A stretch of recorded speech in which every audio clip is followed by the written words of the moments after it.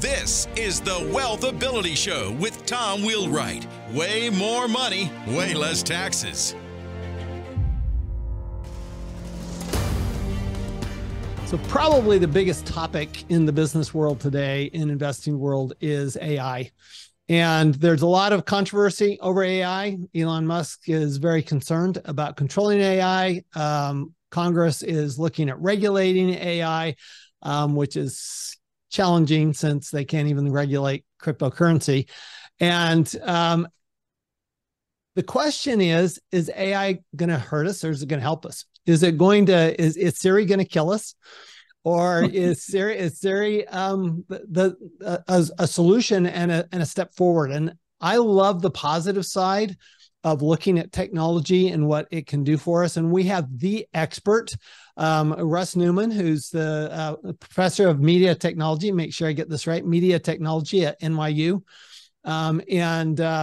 Just so excited to have you on our show today, Russ, because as we were talking earlier, AI actually is going to play a big role in the tax field and a big role in business. So if you could just give us a little of your background, because you've spent some time watching this whole thing evolve, and would love to get some of your perspectives.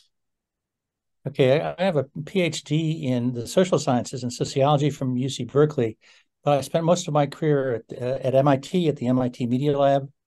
And I've been co-teaching with engineers now for the last 20 years. And as a result, after I've been at Penn, Michigan, and now at NYU, I become the technology guy.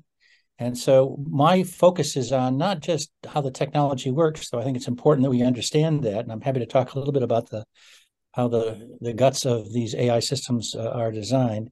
It's what's the social impact, social, economic, cultural impact of these technologies. So that's my specialty. I love that. So let's start with some of the basics. So if you would, tell us just real briefly, what is AI and what isn't AI? Okay. The term got invented in the mid-1950s in a hopeful mood. And over the last 70 years, there's been AI winters, periods when we felt we'll never get it all to work. And people's perspective on all this has changed in the last year as a result of GPT 3.5, 4, and Chat GPT.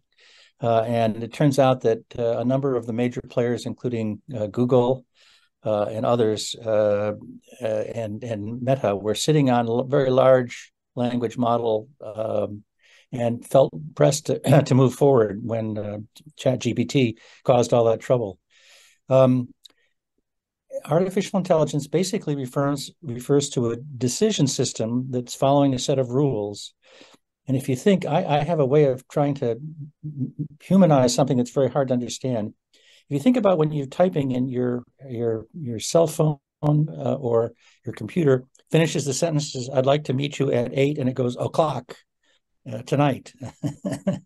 And when there's a set of rules, and it turns out that finishing a sentence is fairly easy because most of the kinds of things we're typing with our thumbs have very predictable sentence structure. And so finish the spelling and finish the sentence is very easy. What happened was they started extending the length of the prediction so that if you start a sentence, you can now not only finish the sentence, but finish the paragraph and finish the entire essay. And to do that, they had to make a much, much larger model. Now, if I said how to finish your sentence, maybe it has 10 words that it thinks are likely, and it picks the most likely word out of 10. The number of parameters in these modern models is in the neighborhood of 100 billion different parameters. And that's why when they put these large systems to work, they can't predict which of the billions that could possibly be activated by a particular prompt are going to be activated. So if you think about the human brain, there are 90 billion, roughly, neurons in the human brain. So we've got models estimating the future and trying to predict it and understanding the past based on an experience of reading trillions of texts mostly from the internet that generate predictions about the future, which we take to be almost human-like in their prescience. Interesting. So you're very much a proponent, as I understand it, of AI and the positive effects on how we make decisions with that, how AI might help us make decisions. Can you kind of walk us through that? Because there's so much fear. I know you wrote, it is your quote I started with, is Siri going to kill us? And so, let's move it to the positive side. I mean, I wrote a book called Tax-Free Wealth, which is the positive side of tax. So how do you take the positive side of AI and how will it affect our decision-making process? Okay, let me start by trying to be respectful and say, certainly we want to be cautious and careful. And the senior executives and engineers that are working in this area have expressed concerns and cautions. Many of my colleagues at MIT have have become signers to that document, said maybe we should pause for 6 months. I think they knew it was unlikely that was actually going to happen. But by making something as concrete as saying maybe we should wait 6 months and see if we've got this all together and have dealt with the risks of misalignment between what these systems are doing and what we want them to do.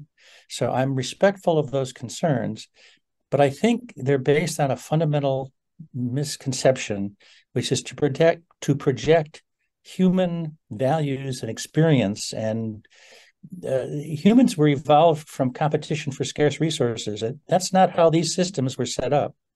So the notion that they're going to want to kill all of us in order to take the resources we have is kind of a classic anthropomorphic projection onto these systems. The classic question worth paying attention to is, if they get really smart, how can we protect ourselves if they are sort of, quote, smarter than we are? And the answer is we exploit AI systems on our own side and have them inspect and make sure that these complicated systems, only another AI system could probably monitor a working AI system. So we can put the AI systems under our control to protect us. Using AI to monitor to monitor other AI. Absolutely. Because like you say, it is a computer. It's not a person. And so, we're actually telling it what to do in the first place. Is that fair? And we can, and so that does make some sense. When you talk about decision-making, so how do you see AI in the decision-making process? I think that's very important. Our audience is primarily entrepreneurs and investors. How do you see AI helping us in that decision-making process? Okay, if you think about what Consumer Reports does, it tries to figure out the quality of different products, and it's got maybe, 10 different dimensions of a outdoor grill, and one of them is the price and the shininess and how fast it heats up. And what happens is they sort of figure out what they think is the most important. And they say, well, then we recommend this particular grill to you. What these systems are getting more and more responsive to is your own particular interests. And getting a shiny grill and one that starts up real fast isn't of your concern. So it weights the different values.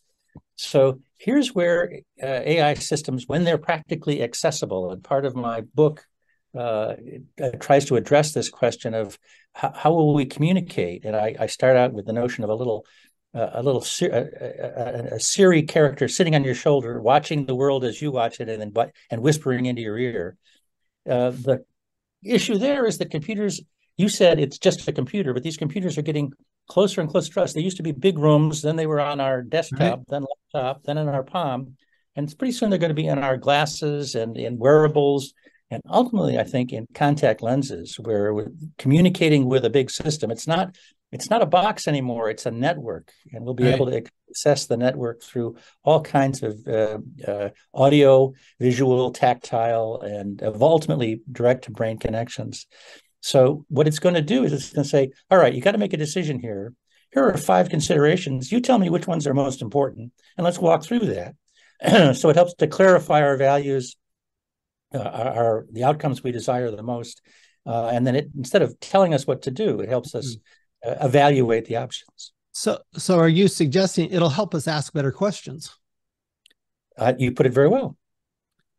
Because I have long believed that the number one role of an advisor is to ask better questions. And the better questions we ask, for example, in my business, the question I get asked all the time is something deductible, right? Is this mug deductible? And I said, well, a better question would be, how do I make this mug deductible? And so it sounds like to me that what AI can do is kind of search the universe, basically, of questions and come up with, well, here's some better questions to ask. Is that a fair assessment? It is indeed.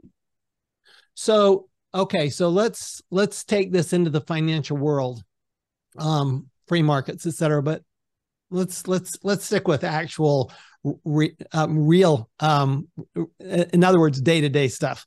Okay, so we're trying to make a decision on an investment in a multifamily housing syndication. Okay, so this is a developer that's is buying a 200-unit apartment complex. Just so we can get a little concrete here, and we're trying to do our due diligence on it. How do you think that AI might help us with our due diligence?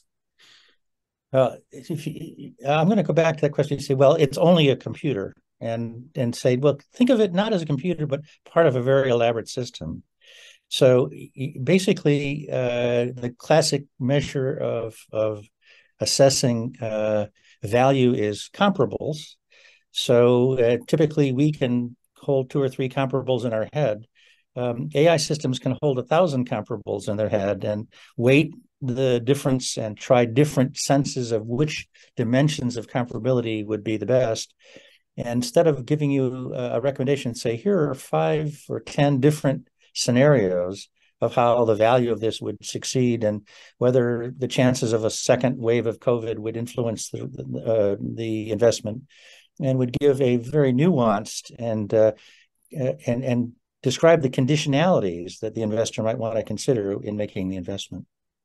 Interesting. So let's go to let's expand to a little more global viewpoint. We had the right now we've got the Federal Reserve trying to combat inflation with interest rates, which I think they've got it wrong. But let's say that you're the Federal Reserve Chairman or you're the Federal Reserve.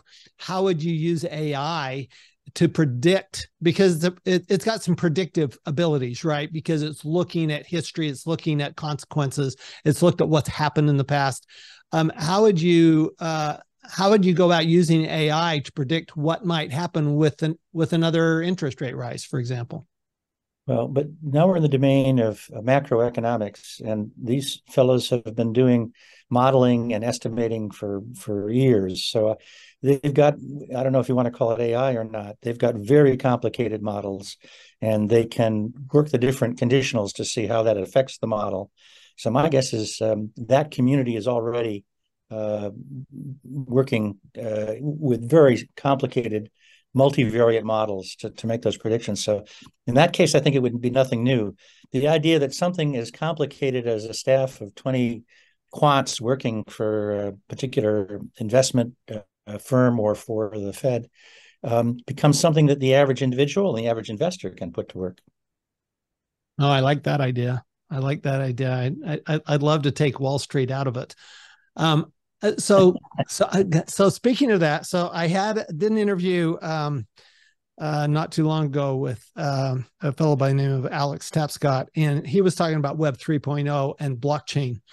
And he's always talking about blockchain. He is, and blockchain is Tapscott's middle name is blockchain. I think so. But fun to hear him talk. I gotta say, I love blockchain because it's really, when you break it down, it's triple entry accounting. So it's just an accounting system, is what blockchain really ends up being. How do you see? And he's talking about Web 3.0 and how blockchain, that it'll be the internet of ownership. And how do you see AI and blockchain? This is a question I've had for the last couple of years. How will AI and blockchain work together? I'm going to give an answer that you rarely get in this kind of a context, which is, I don't know. Everybody else seems to have an opinion on these. My perception is that the advantages and weaknesses of blockchain data storage and verification technologies are quite independent from the kind of decision processing strengths that AI has. So if anything, I think the two are complementary, and that AI, I don't think there's any technical or architectural requirement that a blockchain model would be needed for an AI system to be very successful, and vice versa. One of the concerns, and this is actually one of Alex's, one of the things he mentioned as a concern, is that if you start with an incorrect assumption in blockchain, it just perpetuates itself forever, because you've got to be right in the first place. And so my question is, how will because in that, now it's distributed, right? It's not at a central location. It's distributed out there. It's auditing itself. And so how will you, so will AI, what I'm wondering is, one of the things I've noticed with these AI note takers is I get the notes back and I'm going, that's not what I said. I'm just going, I'm sorry, I don't like them, because I'm going, they actually misstate what I said in the conversation. And I'm going, so they actually, to me, create an inaccuracy. And then we assume it's correct. It's like, remember when the internet first came out, we said, well, if it's on the web, it must be true. Right. And now it's like, well, if it's AI, it must be right. I mean, look at all of this, computer computability and the ability for it to do this. So how do you look at this because to me, a lot of it's an accuracy issue, right? Will it be accurate? Or is it just could it just be taking a lot of inaccurate things and combining them together, creating something else that's inaccurate? Okay, I want to respond to two elements of your query. The first is the notion that a blockchain will multiply inaccuracies. My sense is that what blockchains are good at is correcting inaccuracies. So if I have a certain value of cryptocurrency, and that's been documented in the blockchain, and somebody else wants to steal my investment and writes in one element of the blockchain that it belongs to him instead of me, then all the others vote, and it says, well, that's only one vote, and there's 30, 50 other records out there that corrects it. So the blockchain is a good model for correcting by right. But let's say that you didn't own it in the first place, but in the blockchain you owned it. That's where you got a problem, because so here's the example I used. Because I'm asking him, because to me, one of the most obvious uses for blockchain is title, is actually recording title on property. And, let's get rid of these title companies who get to charge over and over and over for really doing nothing but what they've done once, and they get to charge for it 100 times. Every time you refinance your house, you get a title, you get a title insurance charge, which makes no sense to me. So, and his point, his comment was, if I'm understanding it right, was, well, yes, but you do have to make sure that was right in the first place, because if you put it out in the blockchain, it's like there and it's not coming back. So I think that's the kind of, accuracy issue we're talking about. And with AI, where AI is really looking at the entire universe here, if we will, or the universe of what it has access to, right? Will it find those inaccuracies? Will AI actually be a tool to find the inaccuracies? Well, you can predict, given my generally positive and hopeful view of AI, that I think we'll get a lot better. So, Tom, when you get concerned about AI making mistakes, first you want to use the cute word that we've invented, calling them hallucinations. Makes it a little less threatening when you say, well, it has little hallucinations. And the second thing is to say, this is a toddler AI. We're talking about the Model T car here. For sure. Run around in front and crank the engine, then come back and put the spark back so that it works, and put goggles on, because we don't have windshields that are very good yet. So this is the Model T of AI, and the capacity for self-correction is very strong. And I think I would be surprised if the first editions of AI didn't hallucinate a little bit, but I think you'll see increasing levels of accuracy. And if you think about Well, take Wikipedia, for example. They did, here's anybody can write anything they want in Wikipedia pretty much, but they've got a self-monitoring system that works there. And studies have said that the accuracy of Wikipedia is about equivalent, if and often better than a traditional encyclopedia with all the authorities writing the articles like Britannica. That's interesting. So, all right. So I'm going to ask you the question that we started with: should AI be regulated, or can it be regulated? No and no. I understand the impulse that for something that looks very powerful and looks like it could be an issue to be dealt with. And so they don't look like they're behind the times. The members of Congress announced that they're monitoring these things closely and examining what's going on and interviewing all the senior engineers and executives and NGO folks that are concerned about possible bad effects. My argument is that AI is basically math, applied math, and you can't regulate math. My argument is most of what AI does is to speak, and prior restraint of speech is something that I think is not a promising way to move. And third, I said the concerns that motivate interest in generating a federal artificial intelligence commission. By the way, if you do that acronym, it comes out pronounced fake. I like it. That what you're going to confront is, well, if somebody has used AI to commit a crime, to rob a bank, or used AI to violate someone's privacy, or used AI to libel someone, we already have laws in each of those three areas. So my term of art for approach to regulation is to say, regulate downstream. If you don't arrest the car company that created the car that was used by the bank robber, you go after the crime and the perpetrator, not the tools that were used. I like that. Okay, so I want to turn to speaking of regulating or using AI, and where I have a concern is this is where AI is. The IRS has announced recently that AI will be used to catch people who are supposedly underpaying tax, and they will go after them. What's your view of that? Do you have a view of that? The issue with AI is that it can say, here are a couple of, by studying when a documented false filing with the IRS documented that it was in fact incorrect and illegal and wrong. And we say, what are the other traits of that filer that might be a cue that we should say we need to pay attention to these sorts of people? That's something, as you know well, the IRS has been doing all along. It's been looking for patterns of associated so that they can use some other cues and say, let's pay a little bit more attention to this subgroup of filers that are more likely and have more options for misrepresenting their income.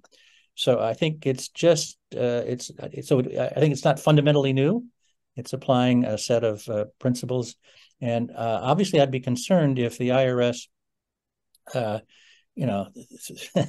threw you in jail or generated all kinds of problems based on some attributes you have, without actually having documented that some element of your filing was demonstrably incorrect and illegal. So if I'm understanding you,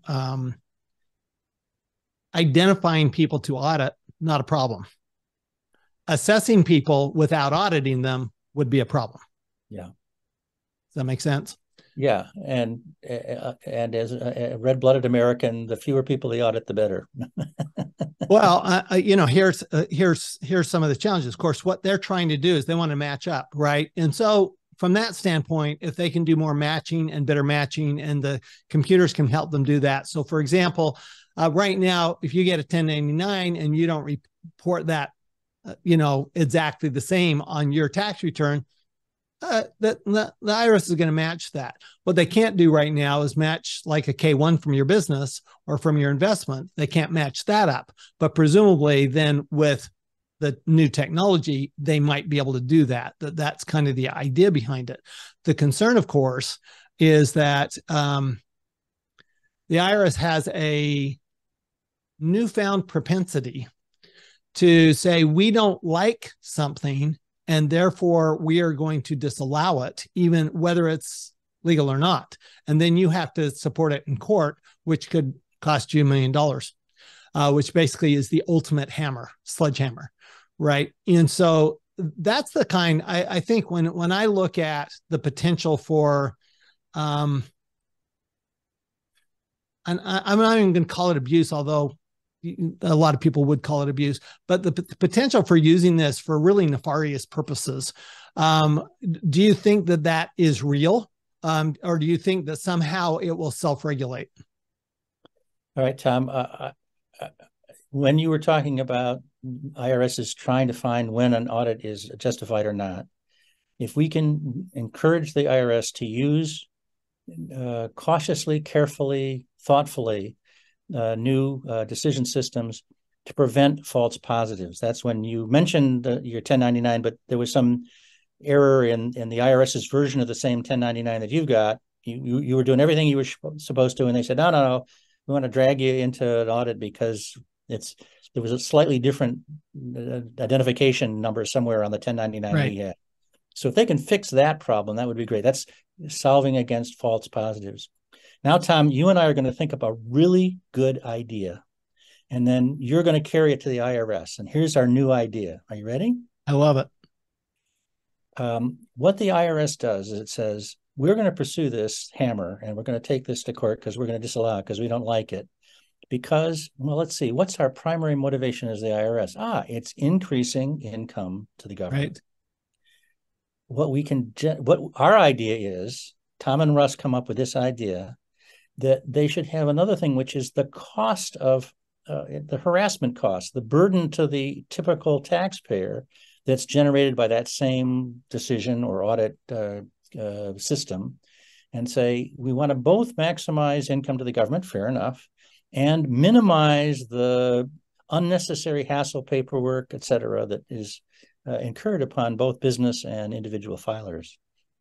So if we can come up with and find a real good consultancy that can work with the IRS with its extra resources for hiring consultants now, let's come up with a second measure of inconvenience, harassment, difficulty, and cost, legal data processing costs to the individual filer, and see if they can then measure a ratio of possible benefit for increased income to the government and I love that against the cost of the hassle to the individual taxpayer. I love that because the definition of tax, and we'll wrap up pretty quick here, but the definition of tax is a drag, right? You're taxing something, so you're putting a drag on it. And so if you tax more of something, you actually get less of it. Because you're putting a burden on it. And so I think that those models would be great if we started using those models to say, okay, what tax actually works? What actually tax, if you're talking about, for example, income inequality, well, what tax works to help with income inequality? Is it the income tax, or would we be better off with an estate tax or with a consumption, a different kind of consumption tax, a value-added tax? I think that is a very positive view, and I love where you're going with that, Russ. I'm all in. Well, absolutely. We need to put this together. We'll start with the Office of Management and Budget because they might listen a little earlier than the IRS might. But I think it's terrific to see the positives of this. The only thing that's missing is my book, Evolutionary Intelligence, which should be there on that bookshelf behind you with all those other books prominently. I absolutely. Well, it will be soon. Absolutely. I like that. I'm in agreement there. I totally love it. So again, the book is Evolutionary Intelligence, How Technology Will Make Us Smarter. It's absolutely been terrific having this conversation with you, Russ. I love what you're doing. I love the positive aspect of what you're saying, and that, look, we may see some negatives, but then let's do the positive side. So if there is a negative, let's say the IRS does something we find negative, well, let's find a way to help them make it positive. And I love that idea. I know that when we do that, we'll always make way more money and pay way less tax. Thanks, Russ. You've been listening to the WealthAbility Show with Tom Wheelwright. Way more money, way less taxes. To learn more, go to wealthability.com.